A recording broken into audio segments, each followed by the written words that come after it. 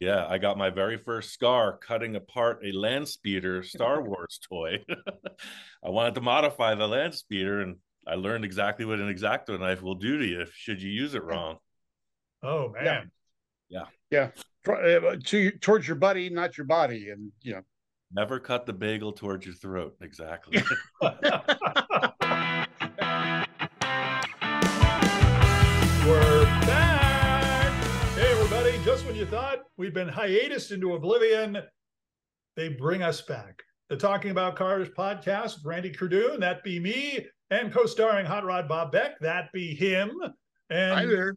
they're bringing us back. And Bob, I got to tell you, it's good to be back. We've Yes. been about a year and a half or so since we went into quote unquote hiatus. Hibernation. Yes, hibernation. And we'd like to thank the folks at POWERtube TV for bringing us back, dusting us off, and putting us together for a group of another bunch of really fun shows. It's going to be basically the same format in the sense that we're all looking for car stories. We're all looking for people who have great stories to tell about collecting cars. Yeah, we're going to bring in some people knowledgeable, some people you may not have heard about before, or you've heard about them, but you haven't really been able to get a personal connection with them. And that's what we're going to try and bring to you. Again, it's been a lot of fun. What's been going on that you may have missed over the last year and a half? We have relocated from Southern California to Washington State, where there is quite a car culture up here. And what we'll do is from time to time, we will kind of share with you what's going on up here. And also Bob will be in Southern California and he'll be sharing what's going on there. I think we envisioned he'll be at Bob's Big Boy and I'll be at a place up here in Seattle that's kind of like Bob's Big Boy, Seattle, Tacoma area. And we'll try and show you what different car people are collecting and what it's like being in different car venues. Yeah, the car culture, although it's pretty universal, some states have a little different twist on it, and we'll twist it even further. That's right. Yeah, gluten-free, it isn't everywhere. No. So we will talk a little bit about that. I don't know when gluten-free became a car culture thing, but hey, that's kind of what's been going on. Now, Bob, Yes. Tell us a little bit about what you got going, because you're still at Irwindale. I'm still at Irwindale every Thursday night, and now I've just been hired to do the drag racing events at Hot August Nights in Reno. So I'm going to be there in August. I'm going to be doing the race in Lodi coming up shortly. Bakersfield for the Hot Rod Reunion, which they've changed the name now. It's no longer the Hot Rod Reunion. I'll be in, where am I going to be? Beach Bend Raceway in Bowling Green, Kentucky. We're going to be doing another event there for NHRA at the museum. The Wally Parks Nostalgia Nationals. Got to come out to that. It's going to be fantastic. Always get a good crowd for that. But I'll be traveling. We're coming up on the West Coast Customs Show. I'll be out there. I'm just busy every weekend at a different event, and I'm loving it. Yeah, absolutely. And I'm getting more and more involved up here. We're doing some stuff with the LeMay Museum up here. In fact, that's where two of my cars are located. And they have a place there where you can actually store your cars there, which I always thought was really kind of neat because, you can store your cars anywhere. And a lot of people store them in truck trailers and some places in a storage facility. I like the idea of putting a car somewhere and then having people like walk by it as like a museum. I mean, I think that's kind of cool to see your car in a museum. And I'll be honest, none of my cars are like super show cars. They're kind of there. But, if you can do that, that's kind of neat. So I'll be involved with more stuff up here in the Pacific Northwest, and I'll update you as that stuff comes along. So, again, don't forget to join us for the show. Will be new episodes every Wednesday on POWERtube TV, our new home, and we should have a good time. I think we will have a good time. Randy's got his LeMay Museum to put his stuff in. I got mine right behind me here. Ah, very good. In my garage. So, and there's more to come. There's also some of them missing from this shot. Previously, you just saw our 1929 Ford Woody station wagon. And then we've got the cars that are behind me as well. So we're going to have some fun. Now, this car behind me, it's not mine. In fact, it's not even a car per se.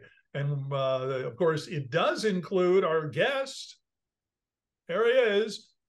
Our guest is joining us as soon as we, snap our fingers and he arrives on the scene. So I guess without further ado, let's get to the show and our first program here on POWERtube TV.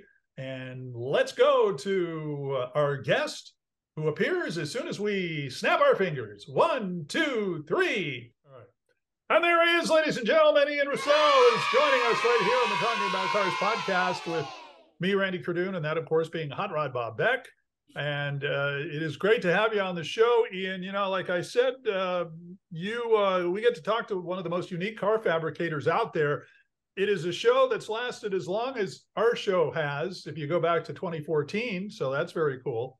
And it always amazing to me that you're like the MacGyver of car fabricators. I don't know if anybody's ever told you that before. Because if you think about it, you take random parts, you take random cars, you throw in some tube socks and a welder, and the next thing you know, you have art of the automotive variety. And the true story is, if you've seen some of the episodes, I've actually been guilty of using a sweatshirt and socks on some occasions. Well, there you go. See? But I bet you no one's called you a MacGyver of the car fabricators before. Actually, that is one of my nicknames on other events as well. I kind of just got a way of fixing stuff with baling wire and duct tape, whatever it takes. Absolutely. Whatever it takes. Last night I was watching the episode where you started working on the international cab over. And I'm just amazed at what you've done with that so far, and the fact that it actually exists. The YouTube content you're talking about. Yeah, I was watching the YouTube show. Yeah, we're lagging a little bit on those episodes because I just acquired an engine. We want to get the drive line established before we go further. So did a little dent repair, some headlight upgrades, and right now the cab is just sitting waiting for us to pick up this engine later this afternoon. What kind of engine? 427 for Chevy. I don't even remember, but I think he said it's bumped up to a 427. Big block. Okay. Oh yeah, it's a big block. Yeah, the chassis we got was designed for a 454 originally, so this should just drop right in. Yeah. Okay, that's cool. That thing is a Frankenstein, I guess. What a weirdo, right? Yeah, but it's neat. It's so weird. It's neat. I mean, that's the thing about it. Yeah, the lady at the wrecking yard, there was a story about that you saw in some of Jamie's videos. What a shame. So many cars went to the crusher. And she was like, she grew up as in this wrecking yard as a little girl. And she's like, this truck always had so much character, blah, blah, blah. Save it. I was like, all right, cool. Very nice. Your shows have been in many places, and congratulations on now being on the Motor Trend Network. Right on. Yeah, that's been, I think, relatively recent. But you were on MAV TV for a long time, and I understand you're going to really be on both in the future, correct? I'm not sure what the arrangement is with MAV TV, but Motor Trend keeps asking for more episodes. We're filming now, so we're on episode 3 out of 6 for this year, which will air late fall, winter. Very good. So let's talk a little bit about how this all began. I mean, is growing up, were you also like tearing apart model cars and gluing them back together different ways? How did you get into this? Exactly what you described. Yeah, I got my very first scar cutting apart a land speeder Star Wars toy. I wanted to modify the land speeder, and I learned exactly what an X-Acto knife will do to you should you use it wrong. Oh man. Yeah. Towards your buddy, not your body, and never cut the bagel towards your throat. Exactly. You grew up in the San Fernando Valley, in the Sun Valley area, didn't you? No, I grew up in New York. Oh, New York. Oh. I just landed. I took a leap of faith. I just basically quit my job, sold the farm, and moved out west. Oh, wow. Okay, I read something that you were in Sun Valley. Okay. Yeah, don't believe anything you read on the internet. I have 2 wives on the internet. I'm a multimillionaire. I got all kinds of stuff. I don't know what this is about when you Google search my name, but yeah, no, I grew up in New York and I moved to the San Fernando Valley in '98. Yeah, okay. It says you went to West Valley High School. Okay. Is that true? No. Okay. Ossining High School graduate, Ossining, New York. Yeah. Okay. All right. So what made you come out here? Cars, surfing, skateboards, All the Okay. magazines came from SoCal. That's why I came here. Good. You went to the right place because you're limited in New York because just the weather itself. Yeah, and the rust in the cars. I had no concept of how good you guys had it in Southern California. Yeah, you normalize it, and by the time I got out here, I drove across country twice in my early 20s, and strangely enough, passed this ranch in Mojave a couple times, always looking at it, and I end up living here. It's super weird scenario. Well, that's cool. Now, what was the first car you started modifying? Volkswagen Bug 72. It was grandma's car, and it was all rusty, and I was 14. My dad was like, hey, your 16th birthday is coming up. If you want to drive, you can make this thing work. I had a Okay. funny feeling when he said that, though. He probably meant put some oil in it and let it run versus what you probably did to it. Oh, I had that engine out in no time for sure. Because like he got me like I always had a job, but like he did the shopping. So we got a Pontiac Sunbird. And I'm like, oh no way, this is not me. And the one that got away, an ex-girlfriend's dad gave me a 77 Cutlass. Super nice Oh, car. okay. And I was like, no, I want a Volkswagen. And yeah, it escalated from there. What did you do to the beat up? Well, it was just mainly rust repair. I worked in a construction company where they had a sheet metal break, and I made rocker panels myself out of galvanized tin, all pop riveted. I pop riveted and bondoed everything, and it lasted about a year until it just fell apart. Yeah, I didn't know how to weld until I was about 22. I went and got certified as a welder. Oh, okay. How long did it take for you to get comfortable just ad-libbing a build like you do today? If you watch the first DVD, we filmed it in 03, and I was green. You could see it. It's like a deer in the headlights. So from 03 to 2023, yeah, I'm kind of getting the hang of it. You've made some wild machines, and you and I got to talk about them at a car show a month or so back. But what is your favorite build so far? Hands down, Johnny Jalape's Johnny 5, that mutant VW bus hot rod thing, for sure. Yeah, we talked about that. That was like driving a cab over, but the engine was in front of you. So weird. So weird it was right. Now, what ended up happening to that vehicle? It lives up in Canada. The fella, Mark, who was the client, he ended up moving, and he's busy. He bought a property. So they're all three of the vehicles I worked on with him are just in his garage in storage. Yeah, limited driving time up there, too. That's one thing he said. He moved even further north in Canada, and I guess they probably have about 2 months of summer, I think. Yeah, the further north you move, take it from me, I'm in Washington State. The further north you move, the less sun you have. Yeah, that was the thing in New York also. The gray February through May, couldn't take it. Mm-hmm. Yeah, well, you're in Sunshine Capital right now. Oh yeah, Mojave, California. It's on. It's a beautiful day out here today. You got another foot of sunshine today, right? Yeah, exactly. Okay, I know you said that just for me. Yes, I did. Yes, thank you. Thank you so much. Ian, talk a little bit about some of the cars that you've built, and especially like the ones for Victor. And it's interesting because your show, these are like your cast of characters that come in occasionally. They either stimulate your creativity, or they always give you something that makes you go, and then you just whip up something. Talk a little bit about how he got involved with the show. Well, Victor's been my client since I first moved here. I opened a shop, as I mentioned, a leap of faith. I saved some money and I rented a workshop in Sun Valley. And Victor happened to be in Sylmar, neighboring town. And, who's the car guy, right? So he comes in and we get to talking, and he's been my best client and damn good friend also. Real strong supporter of my work. The story of the Packard that you built, that was the first one I saw, and that the whole story of the build and then the ending was just amazing to me. Yeah, we did two Packards, Victor and I. Are you talking on the maroon one or the green one? Uh-huh. I think you're probably talking about the one that looks like a Mercury now. or So a Lincoln? There's the Merc Eater, and then there's the Merc Eater Eater. Well, I remember you came to the Road Kings car show with Uh-huh. one of them. Yeah, Victor's Merc was parked alongside it. You were parked. You were close to the front row. I yeah, never yeah. got to. I didn't get to meet you then, but that's the car that I remember most, Maroon and one, sure. Yeah. it ended up being yours, if I remember correctly. Well, Victor's number one guy, Craig, he owns it now, so it's Okay. still in the family. But yeah, he takes it everywhere. So that was yeah, it's still trying to remember. We've done so many projects, but yeah, if you saw the story, we did pretty much everything to that car. Fused the Mercury nose onto the front of it and all the other business.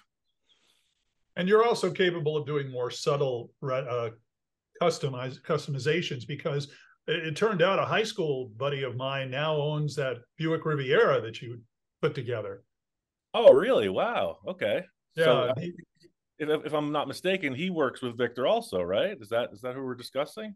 uh, maybe. I know he was doing some other job beforehand. I didn't know he was working with Victor, but he bought it from somebody who might have been working for Victor. I don't Oh, know. so the fella sold it. Okay. Yeah, yeah. The Yeah, one with the tail light issue right, that finally got right. resolved. That was interesting. I mean, because you were so exact about what you wanted to do, yet you didn't like completely change over the car. You eventually put together a really best word to describe it as a subtle custom. Yeah, yeah. And Victor's got good taste. He plays it up for the camera like he's a wild man, but like his roots are founded in the San Fernando Valley cruise scene. And I think that show, really, really represents the boulevard mentality, right? That car looks cool. Now we talked when we were up in your car. We talked about your making the bubble canopies. You saw Gene Winfield do it, and you figured if he can do it, you can do it. And that was an extensive project because you had to build the bubble, the oven or whatever you call it, to make the bubble expand. Yeah, true story. If you watch the show, yeah, we used whatever that kind of stone board that you'd put in the shower walls. We made it out of that and some galvanized tin and literally Costco barbecue grills. True story. Yeah, that's the MacGyver part of you is Yeah. definitely evident in most of your Well, shows. I was just thinking, what could insulate, what could hold the heat or reflect the heat. So yeah, the stone board, the masonry board, the tin, and then that big backboard that we inflated the bubble. Yeah, it was all just thinking. Yeah, And of that's course, something you do every show. And that's the part that amazes me is you are true old school. The people that founded this hobby and industry did not have engineering degrees. They figured it out, and you do that each and every show. Yeah, yeah, I love that aspect of it. I actually read a book about Ed Roth, and they gave a little hint as to, oh, well, he heated the acrylic in a pizza oven. So that's what got the wheels spinning. It's like he's making cars in a pizza oven. That's my kind of guy. and of course, how many people could make a hot rod out of a boat? Right? Had And a nice use of the Chrysler taillights. I thought that was interesting. That was all Victor's call. When the boat left the shop, I knew I was in for something. And yeah, he took it all the way on that. Describe that a little bit for some of our viewers. Well, it's a speedboat. It's not like a jet boat because it had an outboard engine on it, but it's very much of that style. It's called a sidewinder. So it looks like the jet boats, really, sleek and simple, lightweight. And I put it on, I guess you'd call it like maybe a gasser sort of stance. The chassis is a rear wheel drive, rear engine with a V drive like you'd find in a boat. So it's kind of like the wheelie machines you'd see. And it actually does wheelies. In the show, the engine wasn't hitting on all cylinders. The guy did the heads weird, and now it's running strong and it pulls the wheels. That's incredible. All right, so you've got what's behind me, which of course is your cabana. One of the more recent ones, yeah. Yeah, explain now. It isn't like you just took a car and dropped the back of a trailer onto the back of a chassis. Talk a little bit about how what the story was up behind this. Well, that was one of my big fake outs, especially on social media. I had everybody, you can't drive that thing. You'll never see where you're going. You can't see out the windows, blah, blah, blah. Everybody thought it was going to be a car. And it's actually just a trailer.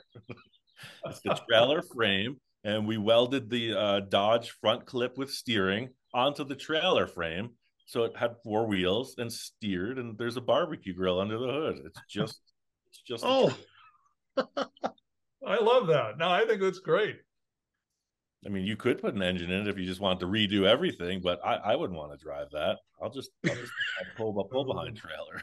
Yeah. Besides, as you can see, there is no side view mirror. How you're right. How could you see? No, that wouldn't work. I ended up putting a couple mirrors on the side just for kicks. But yeah, imagine pulling up to a busy intersection in that thing in modern American traffic. It'd be a panic. Purely a display vehicle. you've got to come down to the Murphy Museum. We've got a Studebaker. Someone did that too. Oh, okay. But it drives.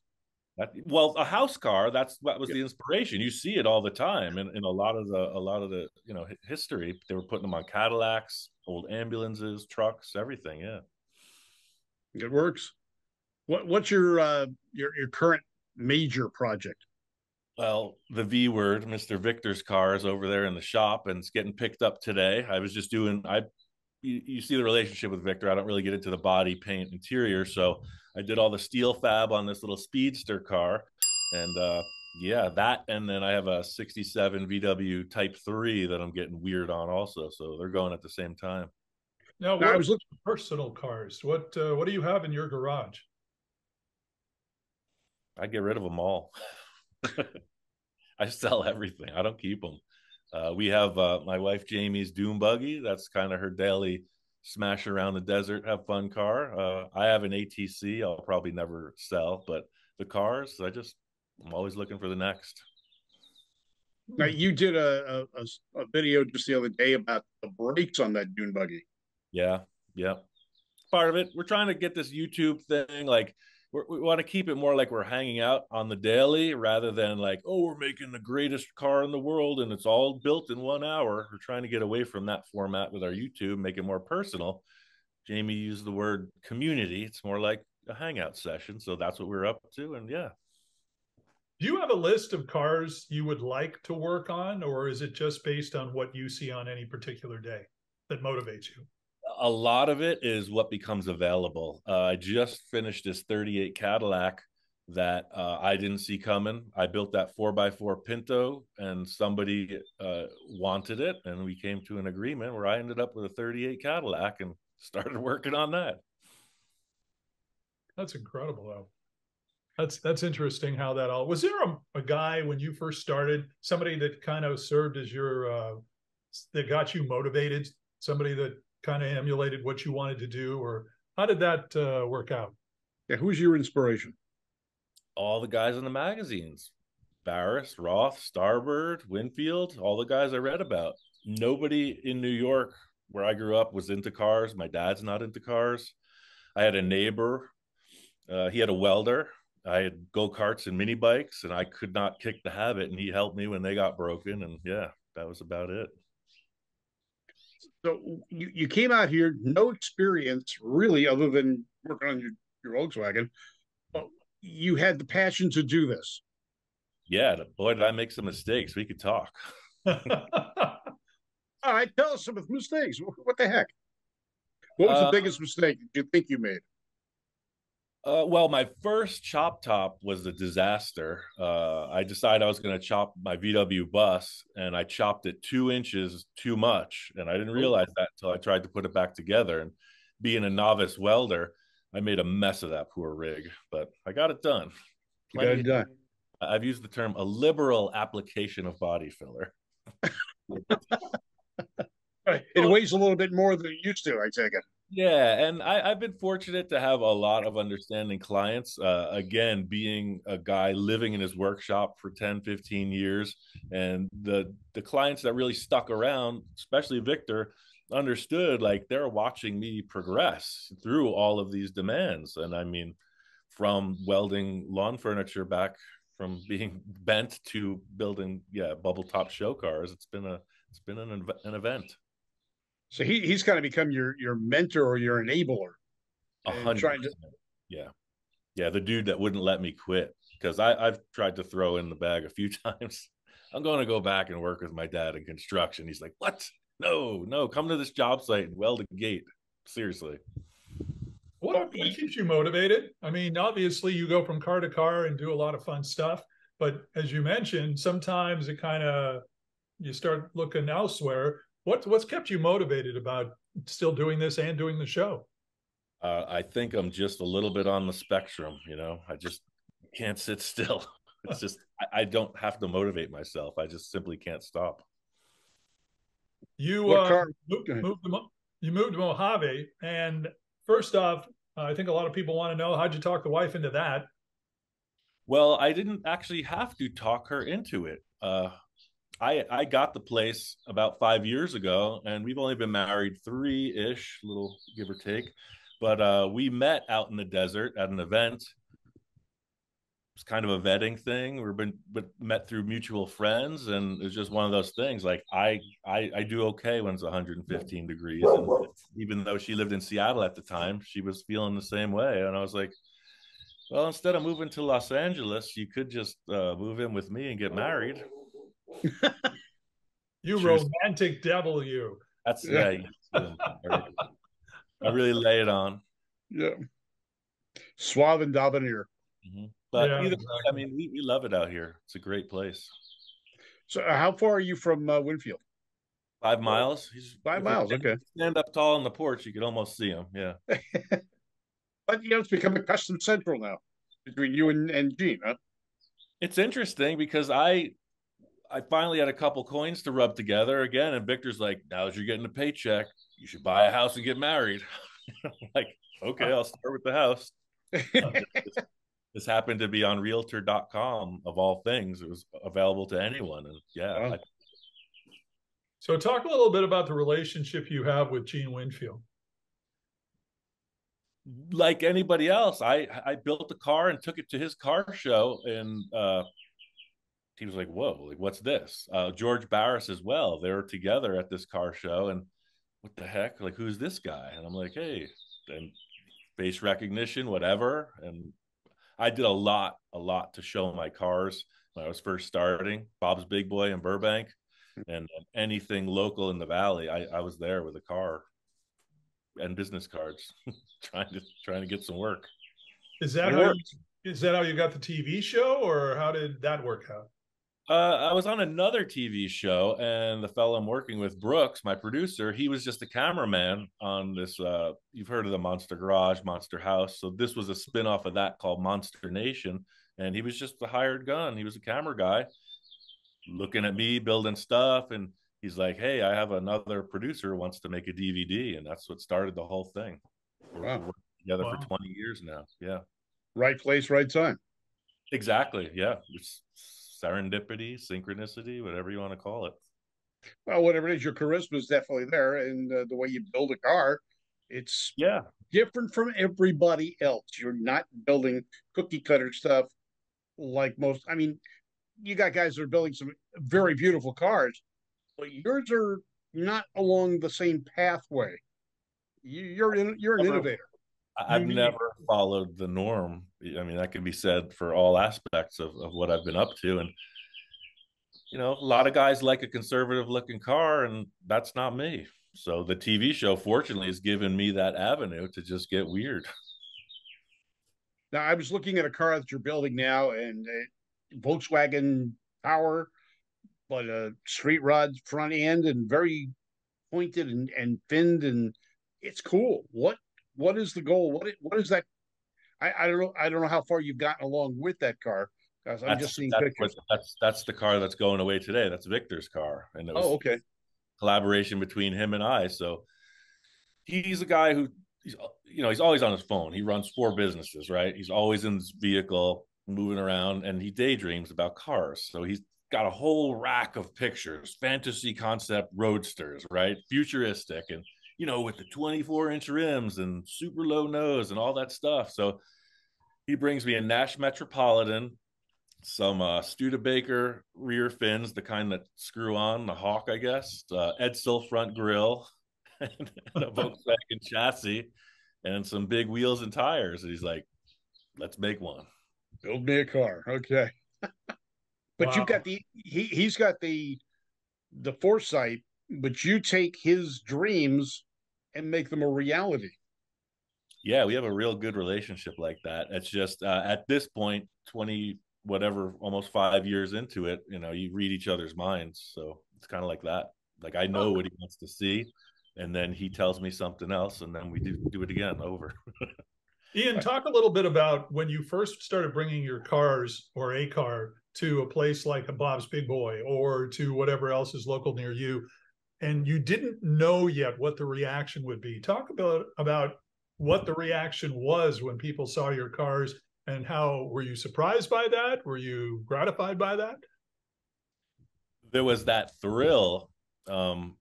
I don't know, maybe it's the same thrill like a streaker would get when they run through a football stadium naked. I would pull into Bob's Big Boy. I built this ugly 56 Plymouth Belvedere. I chopped it super radical and put the roof on backwards. And it was just the lines were all wrong. It was a hideous car. So I pull into Bob's Big Boy and, ghetto lower, just heated springs, drop to the ground, super low. And I pull in, it's all loud and dragging on the ground. And everybody's like, ew, what was that? One guy comes up and he's like, you must have a lot of confidence to drive that thing. And that like affected me. Cause I'm like, actually, okay, I didn't think that, but if that's the way you're seeing it, heck yeah. Grab it. Whatever works, Yeah, it's just, I don't know. I just always like the oddball stuff. If you could build a car right now of your choice and your vision, besides the international cab over you're working on, what would it be? Again, I really don't have a wish list. This truck was presented to me, so I'm all about it now. I've always wanted to do some kind of a motorhome thing. That's, I guess, where the Cabana car led into. Didn't make it, just resources, time frame. We have, especially with the TV show, time frame is everything. We got to knock it out. So, do you remember Art Himsel's motorhome, that giant Zeppelin thing? Yep. Oh wow! Or Randy Grubb's Deco liner, the big aluminum. That I don't remember, but I know Art, so yeah, I remember. That. I saw that at Paso Robles, years ago, and I was just knocked out. Like, what a cool creation! So what's the next show you're going to be taking some wheels to? Cruising Nationals, Santa Maria, West Coast Customs. Oh, okay. And what are you going to take? Do you know yet? Maybe this car for that Victor's, if he can slam it in time, we'll see. But Victor has a stable now, a literal herd of cars to choose from. So he always takes up 2 or 3. Okay. Well, I'll look forward to seeing you up there. My goal for me is to get up there too. Yeah, it's a great show. I think that's my favorite show for sure. Just the cruising. It's a super chill environment. Yeah. And then Penny's always fun. For sure. And I can't believe when they told me that I was going to be in their Hall of Fame, I thought it was a prank call. Wow, congratulations. Yeah. I was inducted a few years back into the West Coast Customs Hall of Fame. Pretty crazy. That's great. Yeah. They called up and I'm like, yeah, prank call. Right. Yeah. Well, you know what you're building, like I said, you're an innovator. You're not following the herd. You're doing something just like the first guys that started building customs. There was no template. You've made your own. That's what's so amazing about being able to hang out with Gene Winfield in his senior years, because like the dude started it. Literally, him and his peers created it from it didn't exist before them. No, so you're carrying the torch because you are the innovator. I'm real proud that this is my career. It's like I'm not going to go work in fast food like I once dreamed I would. So I'll just keep building these cars. Wait, you dreamed that you would be working in fast food? Any particular fast food restaurant? Actually, in high school, I worked in a deli, an Italian deli in Millwood, New York, and I loved that job. Prepping sandwiches, doing the whole thing. I really did. I worked in the kitchen there for a while and catering. I really enjoyed that. From custom sandwiches to custom cars. I like it. Percent. Yeah, at least get you on Motor Trend. I don't think the sandwich thing would probably do that. Wait a minute. A custom car that looks like a sandwich. Wait a minute. I've got it. I was actually doing something on Facebook for a little while called Full Custom Kitchen. Anything you could make in a coffee maker. When I was in my bachelorhood, I lived in my shop and I was doing that seriously. I just for a kick, I was making everything I could in a Mr. Coffee just to prove it. Give me like what? Chicken soup? What can you make out of a Mr. Coffee? Hard boiled eggs. You can make pasta. You can make all kinds of soups. You can make potatoes. You could boil potatoes and mash them. You can make vegetables. You can do all kinds of business. Okay, Bob, I don't think we're going over to Ian's for dinner anytime soon. No, I don't think so. Yeah. You I think people we'll will bring pizza. test. I could charcoal grill a frozen pizza. Okay. On a you know? Mr. Coffee? Oh, on a, No. Grill. I also had a charcoal grill as well when I was really getting into it. But not a hibachi, a charcoal grill. full on Weber grill. Wow. Full service garage. Not only can you eat, but you can get a car at the same time. Full service garage and chicken and dinner and kitchen and everything else. I like that. You built a car for a friend of mine, Jack Weimer. Tell us that truck was that was neat. And when I saw him driving it, it was like, wow. And also, I don't know what history goes with that Riviera you mentioned, but that was Jack's Riviera as well. Oh, okay. He started that project and decided to pass. Yeah. But the Econo line, he loved that Diora pickup, made by the Alexander brothers. And he's like, I don't want to make a copy. Anybody can make a replica. I want to do, a version of that. And he had made this little scale model representing his lines on it and found that Econo line with the Cadillac front drive in the back. And we just cut it up and made it happen. That's good. Talk about your time frame, like from the moment you get introduced to the car to the time you theoretically finish it. What are we talking about? Because obviously we see it, and unless it's a 2 or 3 parter, it's done in an hour or 2 hours or 3 hours. What is your time frame usually to put these cars together? It's all over the map. The Victor's supercar, not many people have seen that. That was a full season on one car. We experimented with that format. That took 9 months, front to back. The Cabana car was about 3 weeks. That was pretty straight up. So it runs in between. I can't guess the average, maybe 2 or 3 months. And so the car that Victor's picking up now, how much time did you have in that one?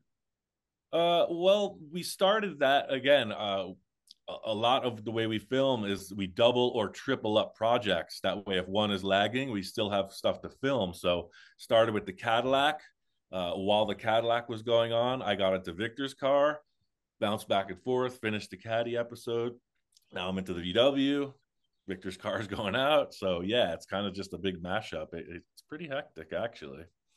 So you're building a car on spec, basically, like the Cadillac. No specific customer. If someone was watching the show, saw you build that, how would they buy that from you at the end? I haven't really pursued the sale of them. It's always about like what am I going to do with not having this project around, because a lot of them don't truly get finished. That oddball trike thing with the over the head chassis, you know that one? My buddy Eric that worked on that with me, I basically gave it to him for the cost of the parts. The 4-wheel drive Pinto was gone in a trade for another project. A fella I met in Iowa, he got the yellow Volkswagen that was from last season.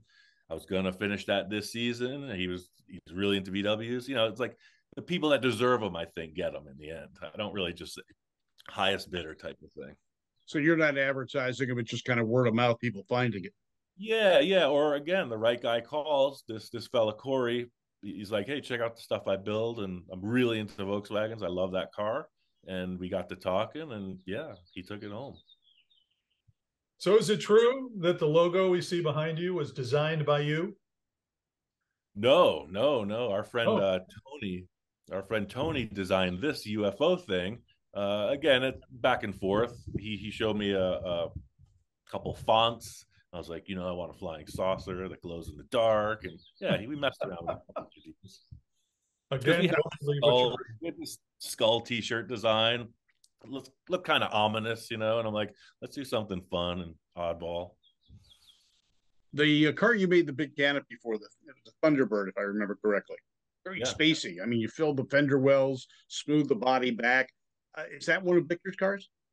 Yeah, that was his design from the get-go. In about 2004, that car was in my shop, and I had done a completely different treatment to it. The entire rear of the body, oh, it was like a transformer. The rear open, the front open, everything. It was like wide open, almost like a speedboat. And then he redesigned everything. That's when the fender wells got covered and the bubble top got made. Yeah. So if people want to find your show, they find it on Motor Trend now. Motor Trend Plus. It's on Amazon as a rental, Amazon Prime. It's around the world.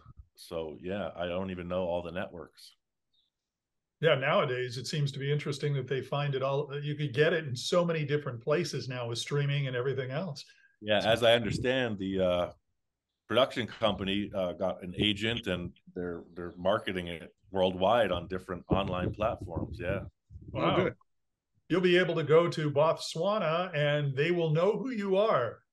Seriously, South Africa. I get messages from all over the world. Australia is a huge fan base. It's on their 7mate channel. So yeah, it's all over the place. Pretty neat. That's great. That's good to hear. Yeah, that's good for you, and good congratulations on the show and keeping it going. And again, we get to watch some of these great custom tidbits that you put together here and there. It's so much fun, and it's amazing to watch how you'll split a fender in half, widen it up, put straps on it, then putty it in, or however you do it, or you know, it's always a lot of fun to watch. Yeah, and it is literally just winging it. I've had people critique my style and methods from the start, but like what you see is what you get. It's a guy rushing through the process to get his vision out there. So yeah, all the techie welding terms, etc., that people will bring up, it's like what you see is what you get. It's me, the garage, just trying to slam something for entertainment value. And the dogs, we have to ask how the dogs are doing. Well, we lost our dude, our number one, the cancer god. So we got Lil, number 2. She's here resting. And Blue, our new puppy's learning the ropes. There you go. Look forward to making its debut on your show. He already did. Yeah. It's kind of like dude, number 1. He showed up on the very first episode. He came in. Like, that wasn't planned. And the same thing, we're like, well, maybe Blue wants to be involved, and you'll see on these episodes, he kind of runs in, looks, and he's out. He's not really the conversation. Very cool. All right, Ian, thanks for joining us on the show. It's been a lot of fun finding out a little bit more about your program, and it's just amazing to look at your work. Again, reminder, you can check him out on Motor Trend and all the places he mentioned earlier. You can check us out, of course, on POWERtube TV. We have new episodes coming up every Wednesday, like we told you earlier, this is our first episode, and it's going to be a lot of fun, and I hope you can join us. Again, that's Hot Rod Bob, that's Ian, I'm Randy. We'll see you next time on the Talking About Cars podcast. Every Wednesday, a new show. We'll see you then.